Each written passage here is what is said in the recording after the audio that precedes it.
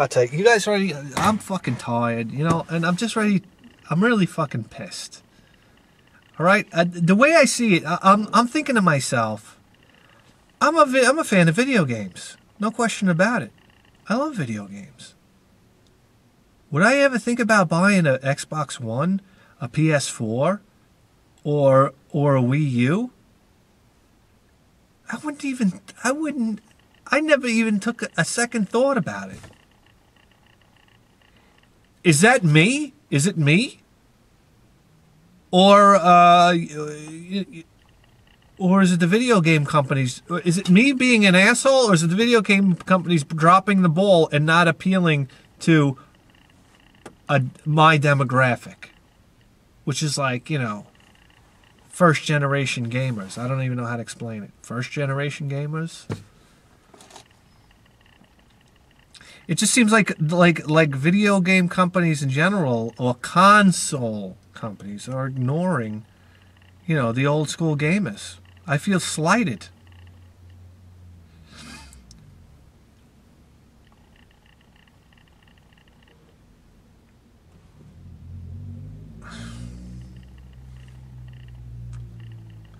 This is a fucking boring as hell rant. What can we talk about? I tell you what, I put an old school gamer up against a next generation gamer any day of the week. Give me anybody over 30. For Christ's sake. My girlfriend's son, I gave him he put Metroid. He started playing Metroid the other day. Put it down in like 5 minutes. This game sucks. This game sucks. This is one of the most classic games of all time, motherfucker. Because he wasn't good at it. No, you suck. That's the biggest cop-out of all. When somebody's not good at the game, these fucking young kids, when they're not good at a game, it sucks. No, you suck. That's the bottom fucking line. Jesus Christ. And then what were we playing the other day? Oh. I was playing Image Fight. And he comes through the door. And he gives a couple cracks at it. He dies miserably. This game sucks. No, this game doesn't suck. You suck. Fucking pisses me off. I got news for you. You know, a lot of us guys now, I've watched the next generation games, all right? They're gorgeous. Don't get me wrong. The graphics are gorgeous. The stories, I hear the stories are wonderful. I wouldn't know. I don't really play them. The stories are wonderful. But when you sit down and you play one, it's so fucking boring. I gotta sit down through a fucking tutorial and you gotta walk me through. You gotta walk me through. Holding my hand the whole time. Walk me through. Tutorial. Nobody gave me a tutorial when I was playing Double Dragon for the Sega Master System. Nobody was holding my hand. I just had a machine kicking my ass in.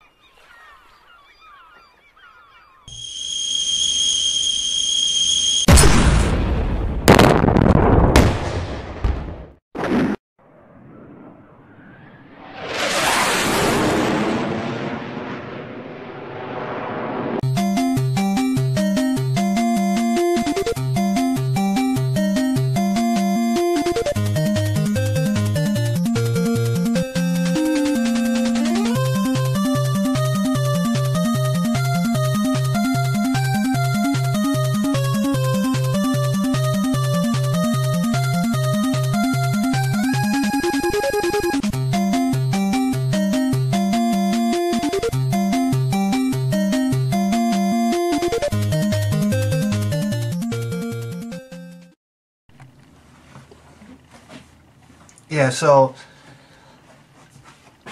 I remember I went out to a club with my friend one time, and got really shit-faced. And I remember driving home. It was a stupid thing. Don't drink and drive, you know. But I can remember driving home, and as I'm pulling up to my house, I run over my neighbor's dog. And I mean, I just knew by the sound of it that the dog was dead. So I'm like, oh shit. So I fucking floor the gas pedal and get out of there, right? And I drive to my buddy VS's house. And I'm knocking on his door. It's like, you know, like probably like 5 in the morning or something like that. I said, VS, get out here. Look at this shit. And like, I got dog hair on my front bumper. And I look under the car, and the dog's dick is hanging from the transmission.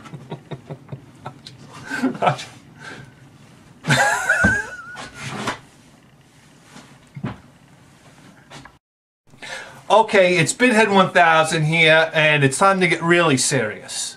You tuned into the greatest video game program in the history of human civilization. And if somebody tells you otherwise, I want you to ram your hand down their throat. Okay, come on. All right, here we go. Woo! Let me tell you something, guys. I got to tell you right now. February around here is probably as exciting as rearranging your sock drawer. And, well, it's probably going to be a long day around here at the Bithead 1000 compound. But let's get started. Basically, we have no show for you today, so I don't even know what you're doing here. You should be like tuning out and watching videos of women doing yoga, because that's one of my favorite pastimes. It's either that or watching videos of women doing the Olympic pole vault. Did you see that one? It's amazing what some of the perverts upload onto this fucking YouTube. And it's amazing how I find these videos. But anyway, we wouldn't have a show if it wasn't for 3 very generous YouTubers. So let's get started. Okay, so we're going to start off with this package first. It's the biggest package of the lot, and I happen to know the contents. I don't know the contents of the other 2 packages. This was sent to us all the way from Canada. Look at the size of this box. This is all the way from Canada. And it's from Dappy KS30. Basically, he left me a message on my inbox asking me if I wanted this item. And I left him a message back basically saying, does Michael Jackson want cameras installed in the urinals at Chuck E. Cheese? Alright, no more jokes, I promise. Alright, let's crack it open.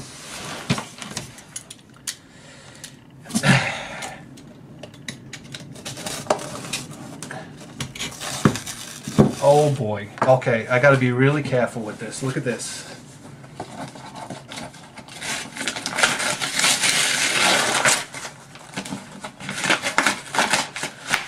Wow. Look at that. In the box.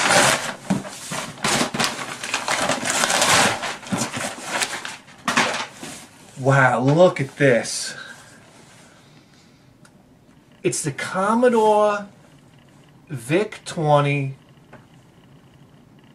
friendly home computer. I mean, look at this. What a piece of not just gaming history, but computer history.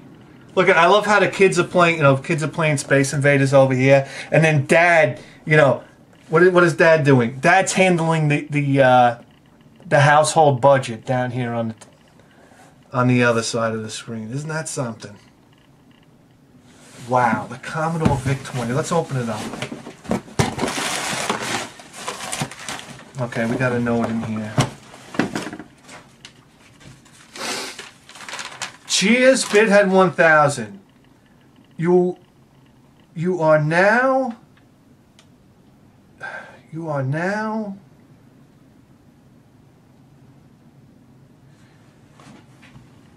Oh, I'm sorry. You are now set up with a VIC-20 and some games. The games are simple but fun, and you can program your own. I found you by chance looking on how to repair paddle controllers. After watching that video, I immediately went to your first video and started watching them all. Wow, you know, it's not often that I hear that, but once in a while people do that. And I do that with other channels as well. Do marathon runs where, especially if I'm sick or something and I'm home in bed, I can marathon run through somebody's channel, and I really like to do that and see the evolution. How anybody can sit through, you know, all of my videos is beyond me. This is a guy with a very strong constitution. Great entertainment. Okay, you'll have to clean up the paddles yourself. Okay, this is kind of stuff for me. Well, that's great. Have fun, Eric.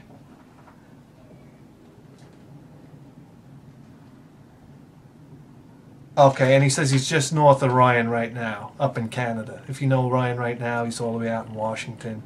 So he's just north of Canada. Wow, that's fantastic. Look at this. Jesus Christ, it doesn't look much different than a Commodore 64, does it now? What a wonderful piece of equipment. Look at that.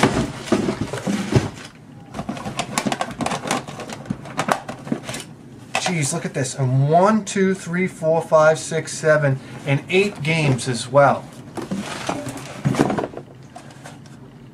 Look at these games. These games are fucking huge.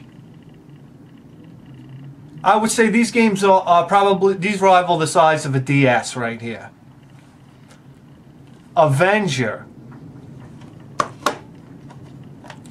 Choplifter, Road Race, Super Smash. Wow, these games, they sound terrific. Cosmic Cruncher. And the door's opening up. Hold on, I gotta shut this.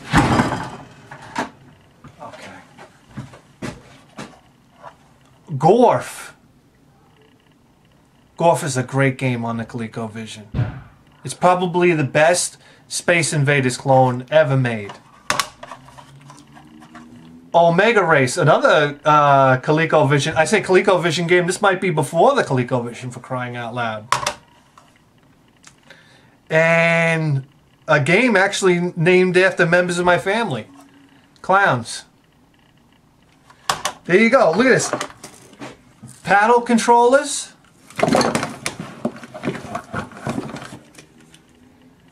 A joystick. And a huge power transformer. Holy shit. And the instruction manual. So, wow. Jesus Christ.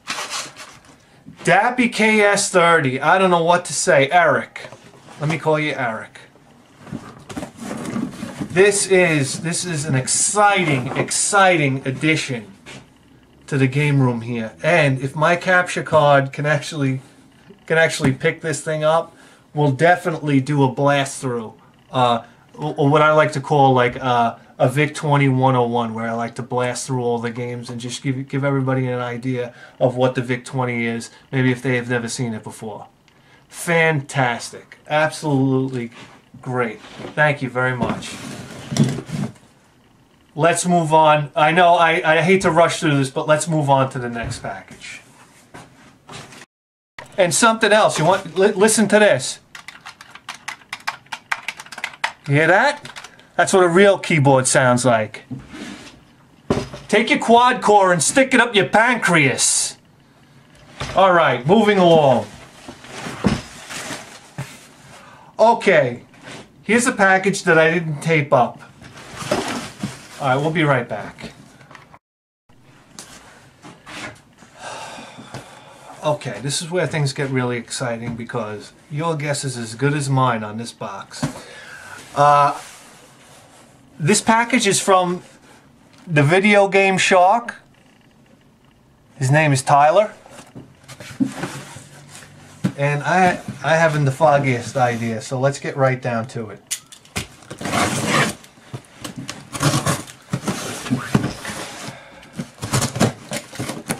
get real nervous on these unboxings. Here we go. Let's read the note first. I keep all these notes, by the way. I got them all in a box. Dear Bithead1000, just wanted to thank you for all the entertaining videos over the last few years. In this package is something that you've been looking for a while now, and I hope you enjoy it. God bless and Merry Christmas. Tyler, the Video Game Shark. What have we got here?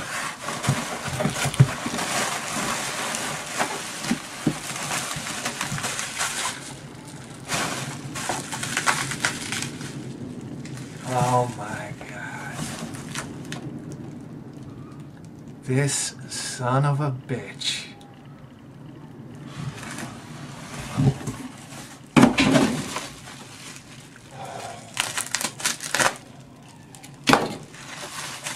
No, this guy didn't. No, this guy didn't.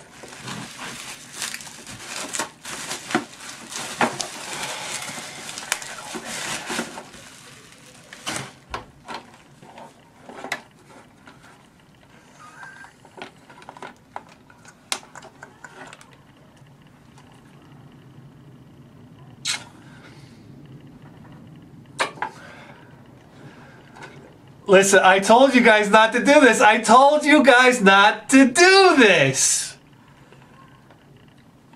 But what can I do now? What can I do now? I have to keep it. I have to keep it. Look at this guy. Tyler.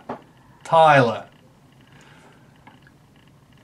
It's the TurboGrafx 16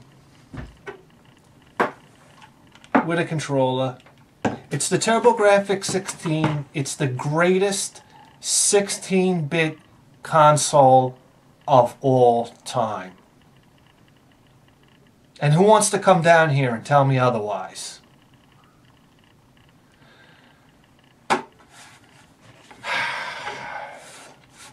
It's been a long time.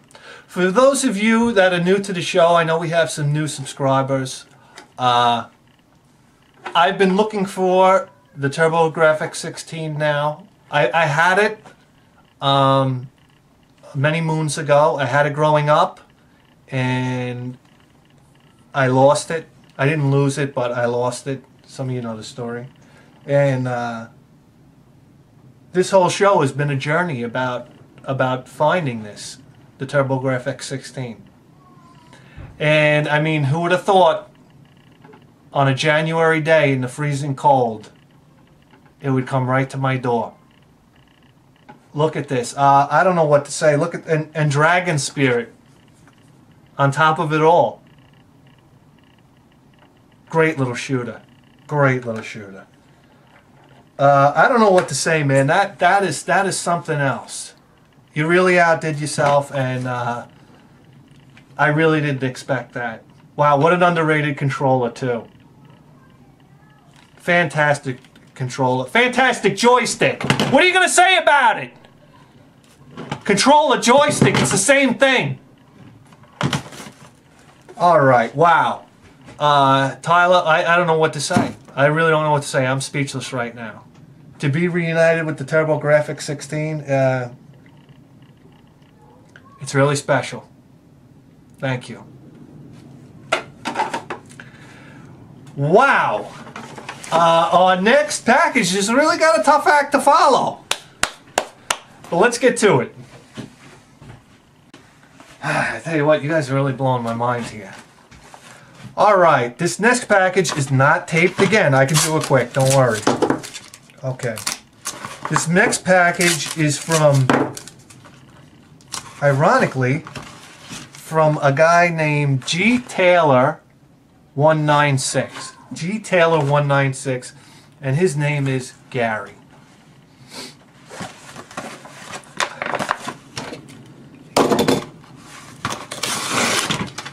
That was easy. Oh, and he writes on the envelope, "Thanks for the awesome show and weekly laughs. Enjoy, Goose." It's wrapped up in this package right here.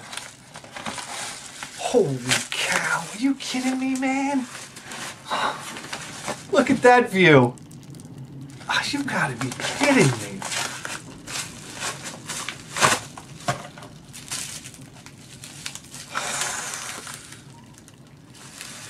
As you know, we do a series on the show now called the PC Engine Chronicles. And I never in a million years expected this to pop up in the mailbox. Look at this. 4 PC Engine games. I don't know the name of that one. But it's a Super CD-ROM game. Awesome. That will give me the motivation to get the CD player. Here's another one. Oh, let me explain to you what it looks like on the back here. Jeez, I don't know what to make of that. That is something else. These Japanese games are so intriguing. Here's another one, which looks like some sort of puzzle game.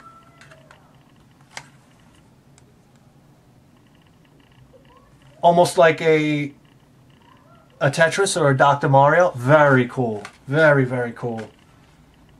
Wow, look at that. On CD-ROM.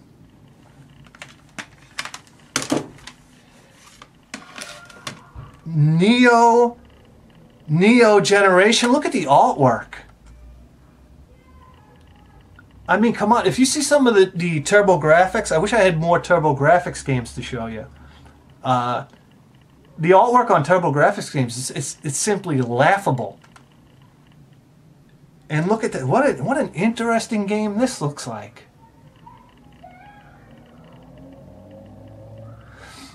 You know what's funny? All of these Japanese games, all these Japanese PC Engine games, whatever genre game they are, like say it's a driving game or it's a shooter or whatever it is, you can add puzzle to it, because playing any game in Japanese is like trying to figure out a puzzle too. So it'd be a driving puzzle game or a tennis, you know, a sports puzzle game. Because I remember I tried to play Monster Maker. Which was a Japanese role-playing game, and let's just put it this way, I didn't get very far. Oh my god, look at this! Look at this! Oh, wow-wee! Everybody breaks my balls for saying wise, and I say wise because that's what I used to say when I was a kid. So I don't want to say ease. I know it's ease, but to me, it'll always be wise, and it's Wise Book 3. Wise Book 3! Oh my god, I'm gonna have to get this CD player sooner than I can afford.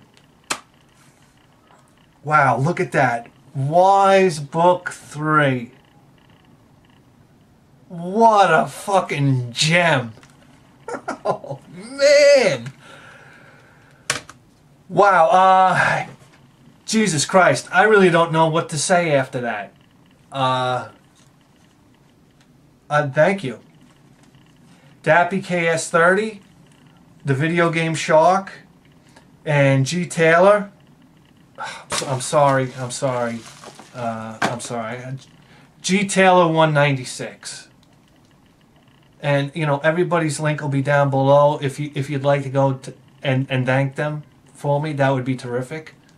Let them know that you appreciate them supporting the show. I would really appreciate that. So here we go. Wow, what a wonderful, just a wonderful turbocharged boost for the middle of January. I simply didn't expect that, and you know, I'm always blown away by the generosity of you guys out there, and the audience. I think my audience is second to none. Second to none. The way you guys support the show, and I don't reciprocate very much because I'm just an idiot, but I should reciprocate a lot more. But each and every one of you guys today have a little something special coming your way. So thank you. Thanks again, guys. I really appreciate it, and we'll see you next time.